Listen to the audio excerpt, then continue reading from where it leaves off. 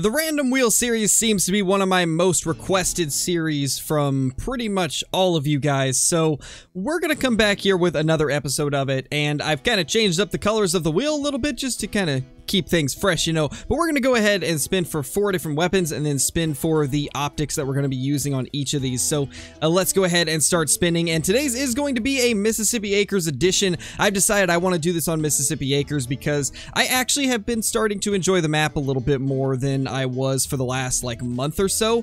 The map was amazing when it first came out, then I kind of lost interest in it for a bit, and now I'm starting to have some fun on it once again. So we're going to be hunting that map today, but let's go ahead and spin for all the weapons we're going to be using.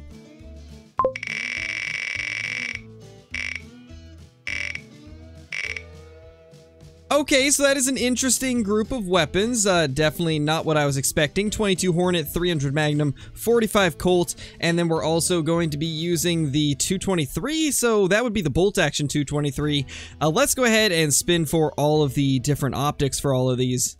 And I think to switch it up, instead of just spinning individually for each weapon, let's just spin for 4 different options. And that is, I guess, what we get to use, and if we land on stuff that isn't compatible with any of our stuff, then so be it. We just gotta go with it. So let's spin for 4 different optic options, and yeah, we're just gonna hope that this turns out well. Handgun sight, okay, that's not bad.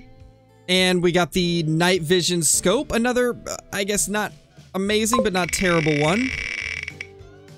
The helioscope, okay, so that's for lever actions, that's no use to us.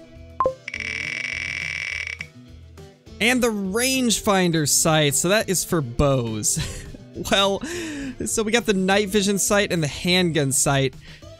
Surprisingly, I think the 45 Colt is actually going to be our most useful weapon because we actually have a somewhat decent scope. Oh, this is going to be interesting. And thankfully, there is quite a bit of Mississippi servers up at the moment, so let's go ahead and hop into one that's earlier in the morning. We'll do this one, it's around 7:30.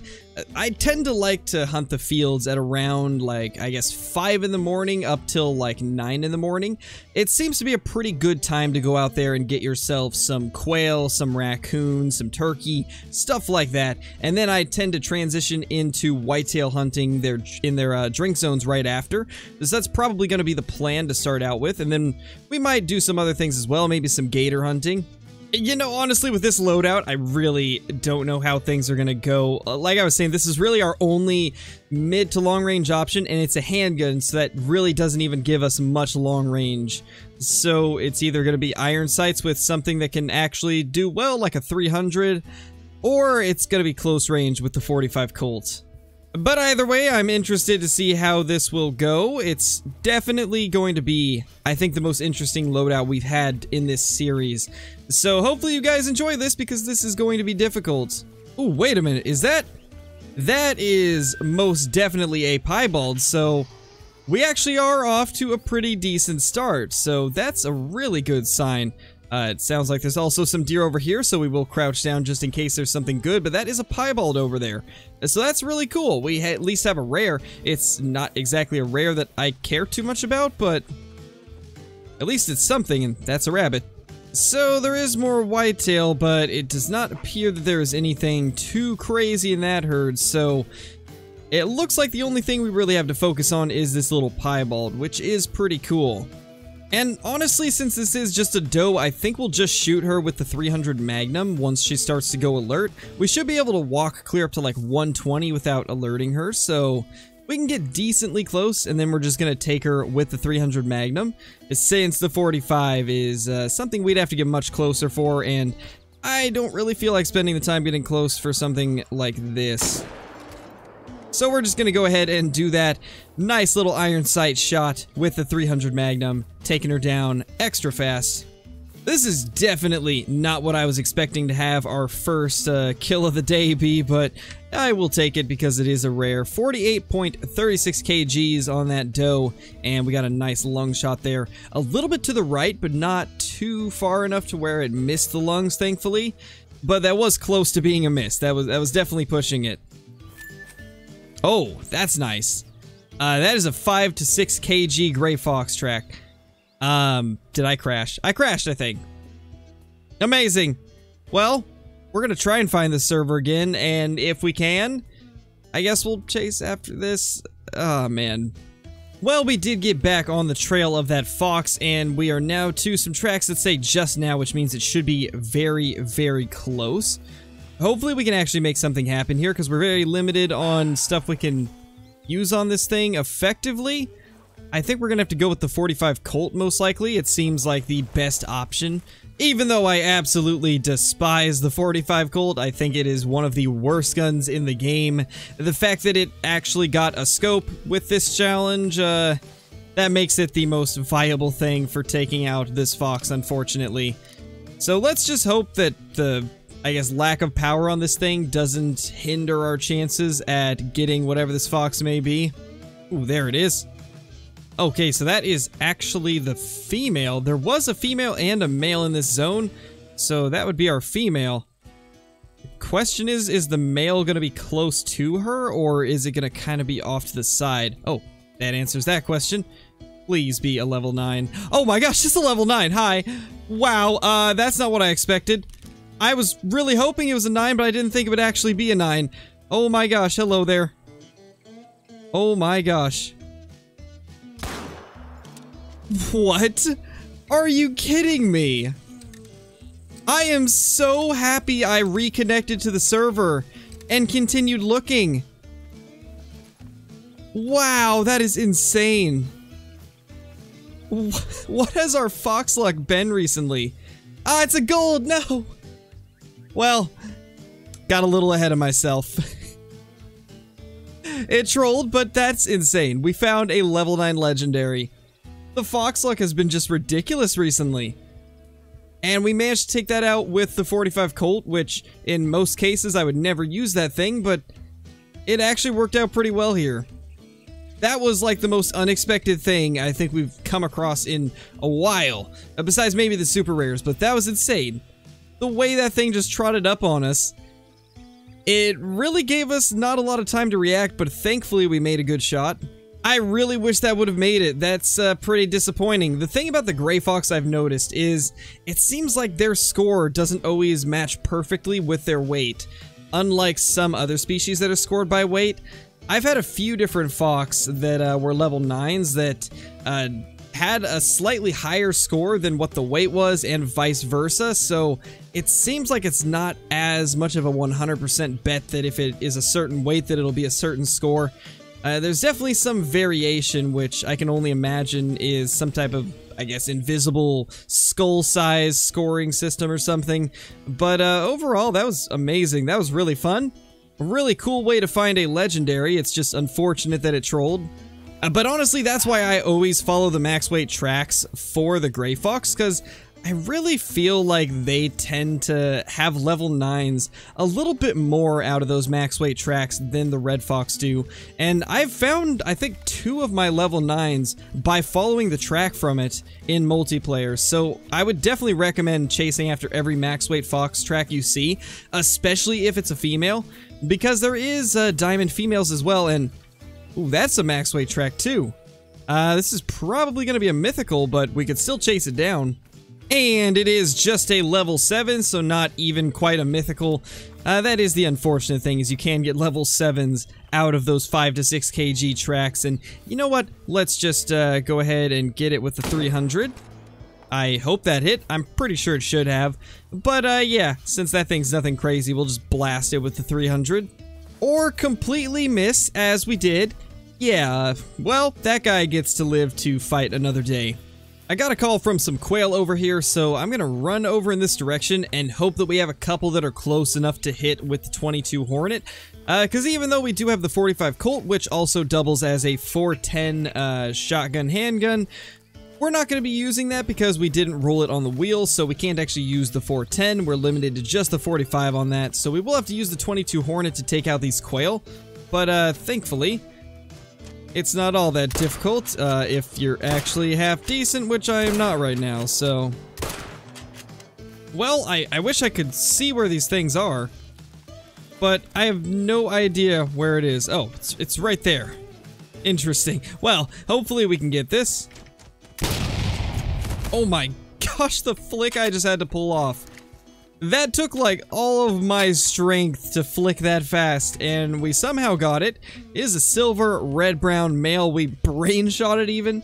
That's insane. Well, I guess we'll take it. Unfortunately, I got the failed to synchronize error, so I had to find the server again and rejoin it, but we are once again back into the exact same server that we have been playing, and it is at whitetail time now, so hopefully we can find some deer over here at these lakes kind of in the bottom right of the map. It would be really nice if we could, because this is usually a pretty loaded area, and maybe if we're lucky enough we can find ourselves a diamond or a rare. What is that deer? Oh my gosh, what is that? Well, we gotta take that down no matter what, because that is the most atrocious looking whitetail I think I've ever seen. Yeah, we gotta take that thing down. So this guy is chilling out here at about 130 away. I think this should be doable with the 300 Magnum. Let's see if we can maybe get a shot into it, because I think we should be able to. Yeah, that's going to be it for that guy, and we now have a very interesting and strange whitetail deer to get a closer look at. I'm really interested to see what exactly has gone on with his antlers, because they do not look natural at all. Oh my gosh, what happened to you? Wow, that is that is an interesting deer. I don't even know what to say, except ew. Kill it with fire, please. Get rid of this thing. This does not deserve to be a thing. This deer should not exist with how atrocious this thing looks. Oh my gosh. Yeah, that's a unique deer. Very unique deer. Well, that's a little level 3 raccoon right there. I don't exactly know how this is gonna go, because, I mean, we can't exactly use this scope. It's not exactly gonna go well, so we're just gonna have to hope that we end up hitting it, and that right there is something. That's a level 2.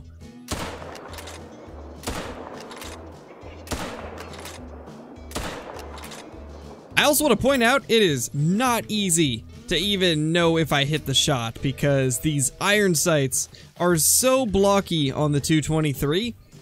I think we hit one of those, so we will go check it in a minute, but I'm a little more interested in these quail, since it seems there is a couple females in this group. Maybe we can get lucky and find a good one. There we go.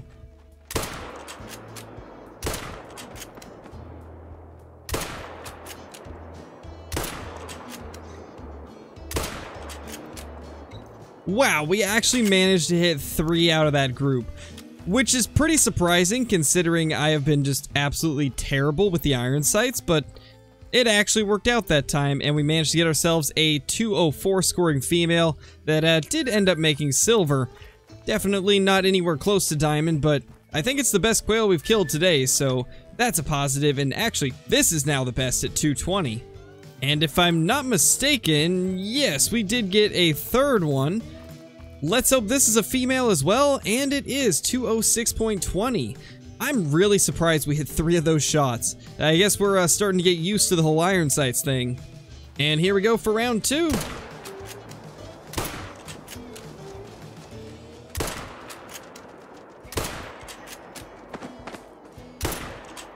There we go, not too bad. Once again, we got 3 of them. You know, we are really getting the hang of using iron sights on the 22 Hornet, and it's actually going pretty well for the most part. I have no idea how that was considered grounded, but you know, we're just gonna have to deal with it, I guess, and that will be another male quail down. But the males have no chance of making diamonds, so they're not really the target of the day. We're a little more interested in getting these females down, and I do believe this was a female right here. Oh no, this actually was a male, 201. Did we even shoot a female in that group? I think we had to have. I'm pretty sure I spotted one. And yeah, this one was, but it's also considered grounded? Well, that's really unfortunate. Can we finish things off with some more fox luck? And that's not a fox. I just heard a fox call, and instead right here we have a raccoon. Well, that's not exactly what I was expecting to see. Oh my gosh, there's actually like 3 raccoons walking over here. We can hope some of these are going to be good ones. I don't know if there's even a spot here that will be hidden, but if there is, this will be perfect because they're walking directly towards us. So we've got a level 3, a level 2, that's actually probably the level 2 we shot, and then there is a blonde one with them as well that I did not see the level of. We're going to use the 45 Colt since that's actually a usable caliber on them after the change from Class 1 to Class 2. This is going to be interesting. This actually might be one scenario where the 45 Colt can actually seem a bit overpowered. And with Hunter being directly in the way as always, we do have our raccoon right there. And it actually is a level 4, so I think we'll take this one first. And yeah, that's just not even fair. Oh, that poor raccoon stood absolutely no chance versus the 45 Colt. That's kind of crazy just how quickly it dropped that thing, but I suppose that's to be expected with a... Well, let's be honest, it's too big of a caliber for raccoons if we're being completely honest here. I would never use a 45 Colt on a raccoon in real life. That just does not seem right. But they let us do it here in Call of the Wild, so we might as well take advantage of that and drop this guy on the spot like we did. That is an 11 scoring raccoon as well, so not bad. Pretty decent one. Well, we got a couple more raccoons in front of us, so we might as well take advantage of that and drop that one on the spot. There was a level 3 farther in the back, but it did not appear to be any type of rare or anything like that, so we're not really going to worry about it too much. This female almost looks like the blonde piebald, which is the reason that we took it out. So I'm hoping that I was right, although I could be completely wrong, and I think I was completely wrong. Yeah, this is just a regular blonde, but once again, 45 Colt just absolutely demolishing these poor things. Oh my gosh, hello there, little guy. Well, let's try to kill this with the 22 Hornet. I think that'll be our best opportunity to do it, and did not get a good shot, but 22 Hornet's pretty strong, so it should take it down anyway, and it definitely will now. Well, there's that poor raccoon, 222 Hornet shots later, and it is a gray level 2 male. That poor thing. That poor raccoon. It still feels so weird to have the raccoons at a Class 2 when we were so used to having them be Class 1 and just being able to hunt them with birdshot and really whatever we wanted to in the Class 1 range and just have a lot of fun with it. It still feels so strange to have them be Class 2 where you can shoot them with stuff like the 243, the 30-30, the 45 Colt, the 357. Like, it just does not feel right to be able to hunt them with those calibers considering, like, in real life, most of the people that I know hunt them with 22 LRs. Like, there's really not a lot bigger that many people use, so it still feels really strange to be hunting them with rifles like the 243 and have that be just like the normal in Call of the Wild. I really wish they would have just kept them at Class 1. I feel like they were much more in line with what real-life raccoons are like when they were at Class 1, but I mean, I guess there's really nothing we can do about it. It's just one of those things we gotta adjust to, but man, I really wish they would have kept them as a Class 1 because that was way more realistic and a lot more fun as well. But anyway, guys, I think we will go ahead and end the video here. If you're brand new to the channel, be sure to subscribe, click that like button, and ring that notification bell. And also, let me know what you guys enjoyed most about this video down in the comments below. And if you made it this far in the video, a comment, I made it. And yeah, if you guys enjoyed, like I said, leave a comment on what you enjoyed most, because I do a lot of my videos off of what you guys seem to be enjoying the most. So the more feedback you guys give, the better the videos will be in the future, because I'll actually know what you guys want to see. And it seems like what I've seen in the past is that you guys really like these random wheel videos, which is why we continue to do them. So let me know down below. But with that being said, guys, thank you so much for watching, and I will see you all in the next one. Peace!